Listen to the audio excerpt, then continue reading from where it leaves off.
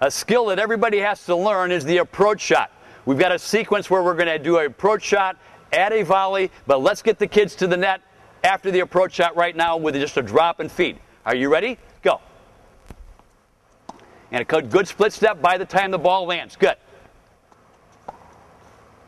That's the way. Move in, run through that ball. Tough shot.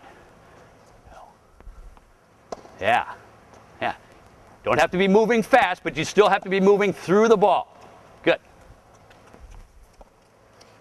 Good. And then come to a good split step, ready to make that volley. That's a great approach shot. That's a great shot.